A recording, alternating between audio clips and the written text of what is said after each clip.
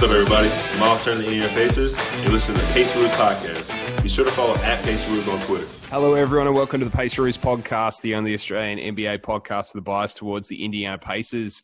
And the bubble Pacers are in full effect, 3-0 in Orlando. Today we're going to talk about the Washington and Orlando back-to-back with some back-to-back performances by TJ Warren that put him in historic company. Alex, you tweeted out a couple of photos and some stats. Justin, you've been active on Twitter over the last few days. It's been a good couple of days to be a Pacers fan, hasn't it, Alex? Mate, it's been absolutely fantastic. Obviously, we've talked about it. How good is it to have the NBA back? But man, I did not expect this at all. Obviously, no Domas. Victor Oladipo was questionable. So a week ago, we were talking about how depressed we were, and if Vic doesn't play, we're all going to be doom and gloom. But here we are. TJ Warren, he's bloody turned into Michael Jordan 2.0 here, hasn't he? So it's a great time to be a Pacers fan. And, just as predicted, we rested Vic, obviously, for one of the two games, but it didn't matter, did it, Justin? Because we've got, future all-star on the floor leading us in scoring each and every night. This is what Pacers fans have been crying out for help with Victor Oladipo. This is the TJ Warren we hoped that we would see. Yeah, you're definitely right. And you're right by saying record-breaking 3 games. I think he tied Jermaine O'Neal for 119 points in a 3-game span, which is pretty incredible from a pace, perspective. Definitely coming into this Orlando bubble with, the rust and a different situation, for him to tie that record is pretty incredible. So, yeah, it's funny, watching the games, I haven't even thought of Victor and how he's doing. It's all about, get the ball to TJ and get out the way. He's hitting some incredible shots and turnaround fadeaways. He's cutting. His 3-point percentage is off the charts. He's like a knockdown 3-point shooter now. You can definitely tell when the season was locked down who was working, and you can tell TJ Warren was obviously the hardest worker. Well, they did say on the telecast that he sort of lives in the gym, and he found it hard to find gyms in the early phases of coronavirus, but he was able to find a few that were open and stay ready, I guess he would say. And hasn't he? It's just been an incredible scoring performance. As you say, he's been scoring at sort of all 3 levels. He's been getting to the line. He's been hitting crazy shots. I think Orlando really challenged him in the second half today. They trapped him. They doubled him. They put Aaron Gordon on him for most of the second half. But, in some parts, he had to adapt to that. But overall, it didn't matter. He was still the best player on the floor yesterday and today against Washington and against Orlando. 3-point shooting has been obviously a feature of his game that we've been crying out for since very, very early in the Paceroos, and wanting him to be more consistent from there. And Alex, how good is it to sort of have that guy that can score from anywhere back on the team? Vic's obviously had that talent before the injury, hasn't quite got back to that level yet, but this is the sort of talent you need to be able to win playoff series, isn't it? Yeah, well, I was actually just going to say, I've got to give credit to Vic, because a lot of guys, especially all-stars, when they come back, it's at the end of the day, this is still Victor Oladipo's team, right? A lot of guys, when they come back, would not be willing to take the back seat, would not be willing to sit there and go, you know what, this guy's got the hot hand. I'm going to take, 6 or 7 shots today and maybe put up 12 points, but I don't care. That's what Victor Oladipo has done this past week. So quickly shout out to him. But yeah, you mentioned it. I mean, Magic actually did a pretty good job, especially in that third term, but yep. It just does not matter, does it? He gets it any which way possible, and he just knows how to get buckets. Even if they're double teaming him, he'll pass the ball and then backdoor cut for an open layup, or he just find ways to get around the defense. And I talked about it on the last episode. That 53-point performance was the best thing I've ever seen from an individual standpoint. I don't think I've seen a better stretch from a Pacers player, maybe ever. No, I agree. I think even the Paul George years, we didn't have a stretch like this, a 3-game stretch where he was just scoring at will in this fashion. I think he showed flashes of having big games and stuff, but never an experience like this. And I think the Orlando bubble plays into that a little bit and makes it a little bit easier to be able to compartmentalize, because it's happened, all in the same week and all in the same place. And it's sort of one grouping of games. I mean, if there was an MVP award for Orlando alone, Justin, for these seeding games. There's a clear favourite, isn't there? Well, yeah, it's funny you mentioned that. I'm just watching the Houston-Portland game today, and Stan Van Gundy just mentioned that TJ Warren's basically got the MVP bubble award locked down, and 3 of 8 games in, unless he goes through a terrible stretch, you reckon TJ Warren would be awarded that made-up award. My only question is, I think obviously TJ's going to go hard against Phoenix, and I know I'm looking a bit far ahead, but I think his biggest test comes against Lakers, and that's going to be on the weekend to say, or to really show, if he can do it against the big boys. You don't think LeBron has seen all this? You don't think Lakers are going to come out and say, hey, this guy's on a tear right now. Let's try and stop him. So I'm all eyes on that Lakers matchup on Saturday in Australia. You might be all eyes on the Lakers matchup, but I'm all eyes on the Heat's matchup.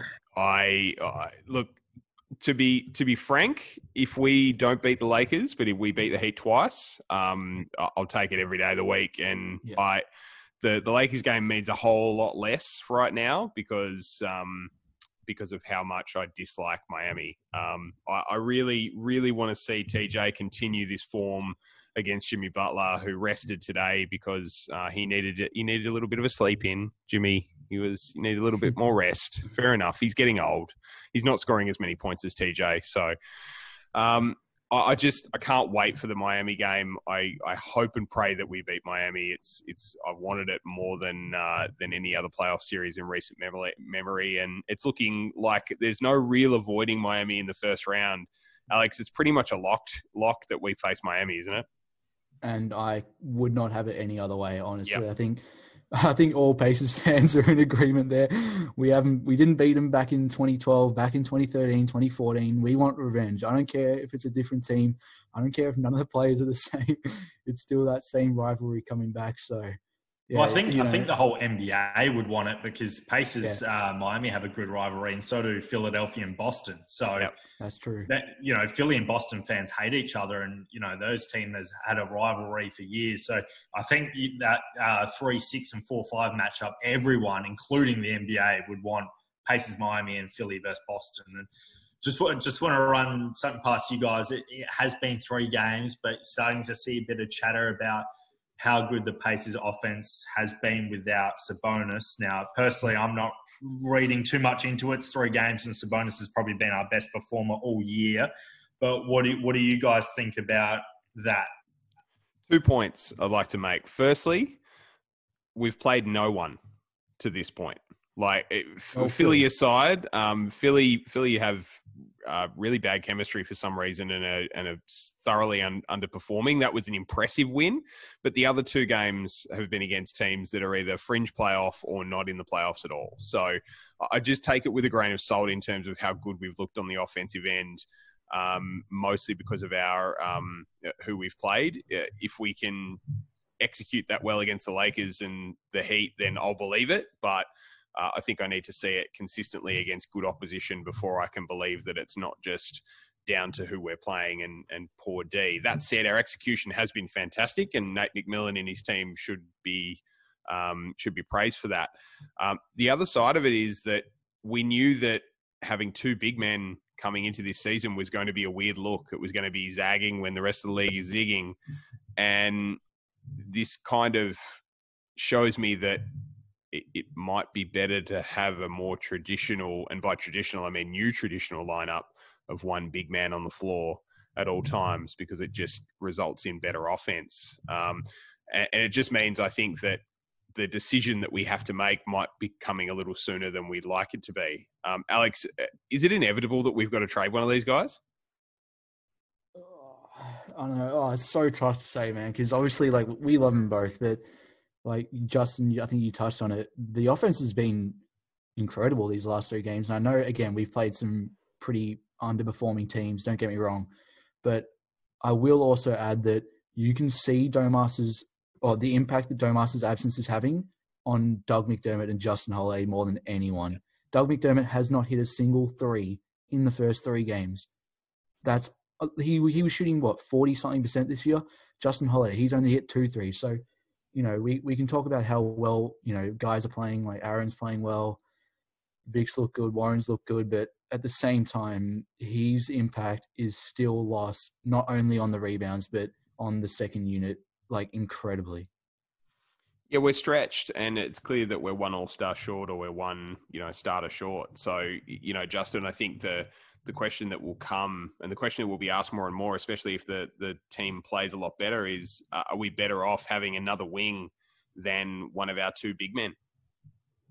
Yeah, it's very interesting, and I just wanted to bring it up to get both your opinions, because I'm of the same, thinkings of you guys, but also think we've got to remember if TJ Warren wasn't going on this explosion, we could be 0-3. Yeah, so that's true. Yeah, I think people. It hasn't been a major topic, but some people maybe just got to cool their jets on the Sabonis talk. I think, like you, Adam, it's going to come down to the playoffs, how we perform in the playoffs. It doesn't look like Sabonis may be back the rest of the year, unless we make it to the second round. It looks like he's out for the foreseeable future, so it's going to be interesting. But yeah, it's great to see Miles be aggressive, and TJ is just absolutely dominating. So, Sabonis being out, it's kind of that next man up mentality that Pacers always have, and some guys are really succeeding. But then again, like you mentioned, Alex, Justin Holiday and Doug McDermott are really struggling. And some great threes by Miles today. We saw him be more aggressive from outside. And Alex, you tweeted, obviously, there's only a couple of players in the league that could do one of the moves that he made. Miles actually retweeted that quickly after. And I've upset Twitter. You have upset I've upset a lot of Twitter. Yeah. Why? What happened? What were they saying? Oh, because I said that, only a couple other centers could do that. So they're going to come in with, listing. Who are the centers? Some people were listing MB. I'm like, MB doesn't. Well, he's shooting like 20-something% from three. What are you talking about? MB doesn't do that. Who are a couple of the others? What, Jokic? Like Aaron Baines. People were listing. I don't know. Just like the only ones that can do that on the Cat. I agree with 100%. Yeah. And Lopez as well. They were my two. But anyway, it is what it is. Yeah, there's whenever you try and praise Miles for good offensive play, you'll get a lot of people saying that he does things that other players do, but they clearly don't really watch that closely. But I mean, the package is the thing that's impressive. It's not just that he pulled that three and was able to pull that offensive move, but it's the blocks that he gets on the other end. It's the defensive pressure that he applies. It's the being able to guard a player out on the perimeter on a switch, on a spot possession if he needs to. Like the total package of defense and his ability to execute in the offensive end. And it was always going to be a great opportunity for him to be able to show off that skill. And it's really good to see that that's happening. Look, it wouldn't be a Paceroos podcast if I didn't talk about Aaron Holiday. So I think I need to. I just want to run you through his last two games against Washington: 17 points, 2 rebounds, 2 assists, a steal, a block. Against Orlando, he had 12 points, 4 rebounds, 4 assists. So look, all I want to say is that that's what we would expect out of him. It's not. It didn't impress me. It didn't make me think, wow, what a great player. That is my expectation for Aaron Holiday moving forward. That is what I want to see out of him consistently. I want to see double-digit scoring. I want to see, around 4 or 5 assists. I want to see a couple of rebounds. I want to see a couple of threes. That is the game that we need out of him for us to be successful. I'm not saying he's great or he's better than anyone thinks he is, but what I am saying is that is what he needs to do, Justin, to justify his place on the team. Yeah, I couldn't agree more. And that's the perfect summary. There's either, you're either on one fence or one side or the other about Aaron Holiday. I'm obviously on one side, but, what he's done the last 2 games has been terrific. I actually don't mind him running point with Brogdon off the ball the last 2 games. Kind of opens things up. Although Brogdon hasn't been hitting his shots, he's been open and it kind of opens things up. And like I mentioned on our last episode, I really like when Aaron goes to the hoop. He doesn't settle for these long contested threes. One thing I can tell about Aaron is, he really cares about his performance. Yeah. And I'm saying that in a positive manner where I would be 99.9% sure he'd be checking the box score straight after the game. And he knows he has to perform because this is his big opportunity with Vic being, 50% with Jeremy Lamb out, with Sabonis out. There's 20, 30 extra shots to go around. And he's starting. So this is his big chance probably in the NBA to prove he's a NBA caliber player. Yeah, he's going to take 10 to 15 shots a game for the rest of the way. And it's going to be a measure of how he is able to consistently produce those double-digit scoring nights with the assists, with a couple of steals, with threes, and be versatile enough to be able to say, not only do I belong in this league, but I'm going to make a difference in a playoff series. I'm going to make a difference out there on the floor at the end of games. Alex, how important is it that Aaron Holiday takes advantage of the opportunity he's got before him the next month? Incredibly, man. You know, we've talked about that again on the last few episodes. Him and Miles have the biggest opportunity to step up in these next, not just the next, 5 games for the regular season, but if Domas is out for the playoffs, they've got the biggest opportunity to step up and say, you know what, we don't just belong on this team, but we are necessity to this franchise if you want to win. So, Aaron's played really well. I was actually really concerned because he played pretty poorly in the last 2 scrimmages. Didn't look like he fit in with that starting lineup, man, but he's turned it around on his head. So, and Justin talked about it. He's not settling anymore. He's actually going to the hoop. He's, feeling contact and finishing strong. So he's been nothing short of impressive. Yeah, he has. And as you say, it's interesting to see Justin and Doug struggle when those were 2 of the more reliable players on the floor. And Aaron has been one of the most inconsistent pacers, and he's actually been one of the more reliable ones in Orlando. I want to talk about Malcolm Brogdon because it's something that you guys, we all talked about while the game was going on today, that it appears that he's struggling to be able to find a rhythm to this point. He's had a lot of inconsistency with being in and out of the team. It's been well documented that he's had a lot of freak injuries to different body parts, and he obviously suffered from coronavirus earlier in the year, which is terrible. And, he's clearly not necessarily anywhere near his best at this point. I think he's trying to get back into game shape, I would say, because it doesn't look like the game is coming as naturally to him as it did earlier in the season.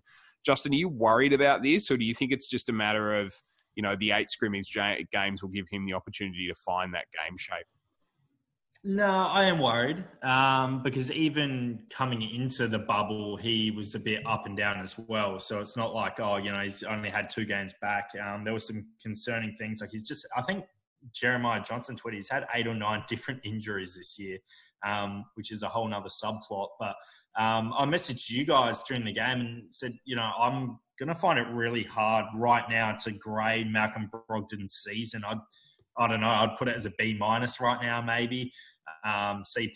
But it's going to come down to the playoffs. If he performs in the playoffs, well, he had a good year. If he doesn't do too well, you'd say maybe, he struggled this year through injury and everything like that. And it's going to be interesting if he does play off the ball more with Aaron running the point, or, we give Brogdon the ball to create. My big thing, and I trust Malcolm Brogdon in the clutch, which is really good. Some players, when they've got the ball in the fourth quarter of a close game, it's heart in the mouth kind of stuff, kind of like Lance Stevenson. Yep. But yeah, Brogdon does come through with big plays. And I just want to mention, we spoke about it. He's like a 90% free throw shooter, but he's like the worst 90% free throw shooter now. I swear he misses every second one. Yeah. Yeah, he's been very inconsistent. What do you think, Alex? Yeah, that's a funny point you mentioned, because today he missed like 2 or 3, and I was like, what the hell is happening, man?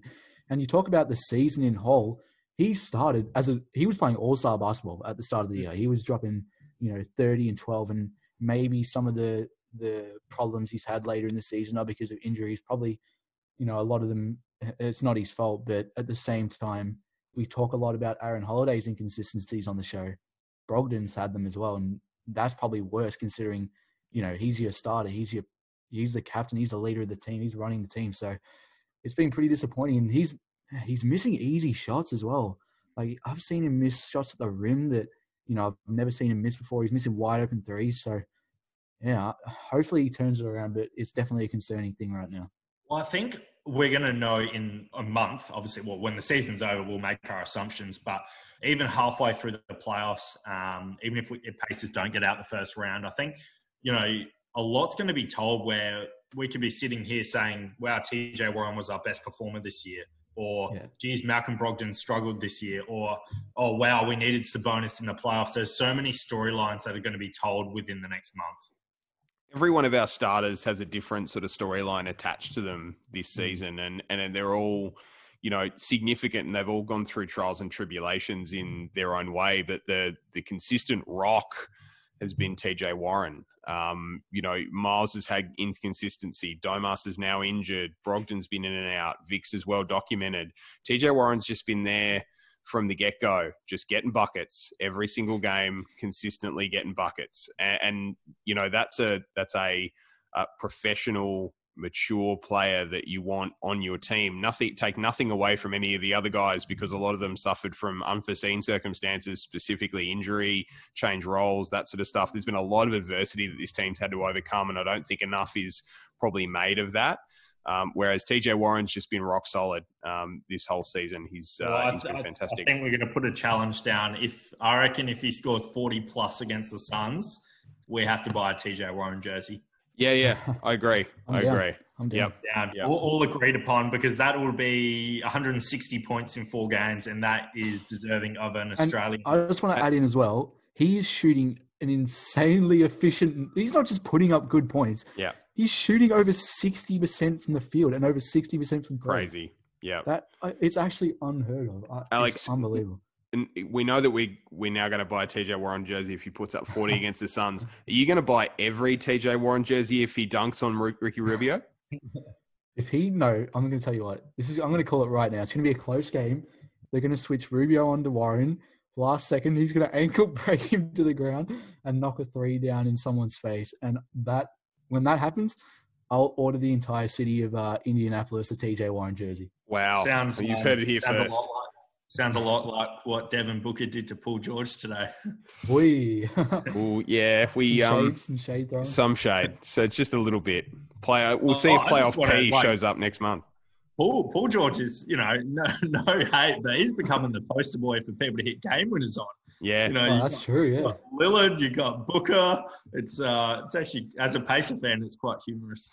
And the great irony is that Paul George is actually putting up really good numbers in Orlando, but the downside of that is that he surrenders game winners to really good shooters. So that's right. He would have said that Booker's shot was a bad shot as well. Yeah, it was a bad shot. Oh, yeah, should have given it up to Aaron Baines to hit the shot. Yeah. All right, guys. I think we'll leave it there. We've got obviously a couple of games coming up. So before we go, we'll preview the next one. We've obviously had Washington, we've had Orlando, and we've had Philadelphia. We have Phoenix. Aside from Devin Booker, is there anyone else you're concerned about on that Phoenix team? I think Mikal Bridges is going to give TJ Warren some problems, man. Yeah. I think he's an elite defender, really underrated. So I think it's going to be a massive test. He played really well against the Suns earlier in the year, but yeah, this is going to be a big test. He's going to face double teams. He's going to face their best defenders. So I'm excited to see if he can face the adversity and come up with another big performance. Justin? Yeah, I mean, Phoenix are 3-0 as well. Yeah. So, they're no slouch. They're playing hard. Obviously, Devin Booker's incredible. I'm the same as Alex. Phoenix will probably go hard at TJ Warren, knowing all the chatter, which has made national attention. SportsCenter's comment on it, a Bleacher Report, even ESPN's, mentioned, cash considerations. Like, this has gone viral. So don't underestimate Phoenix, being fired up for this game. I can't wait. Yeah, I think the interesting one for me is the man in the middle, DeAndre Ayton versus Miles Turner. I think with Ayton's ability to be able to grab rebounds, I think Miles is going to have his hands full. He's very physical, sort of a center. He's quite skilled. So I'm interested to see how that big man matchup works out with Miles versus Ayton. I think Miles has got the opportunity to show that he's a veteran that can outpoint the younger gun. So it should be a great game regardless, but I think we're going to bring you another episode after that Phoenix Suns game. We'll either be talking up TJ Warren again or ordering TJ Warren jerseys live on the air as we record. We also want to take the opportunity to thank everyone for following us on Twitter. We now have surpassed 1,000 followers, which is a great milestone for us for, as we keep saying, 3 random guys from Melbourne that love the Pacers, starting a podcast last August. And, it's coming up to a year now, and we've been able to amass some really consistent listenership and 1,000 followers. It's been more than we ever could have hoped for, Justin, isn't it? Yeah, it's incredible. Shout out to all Pacer Nation. You guys have been so supportive. I think I really haven't read one negative tweet about the podcast. Everyone loves it. You know, we get screenshots of people listening to it on the way to work. People who aren't even basketball fans tune in.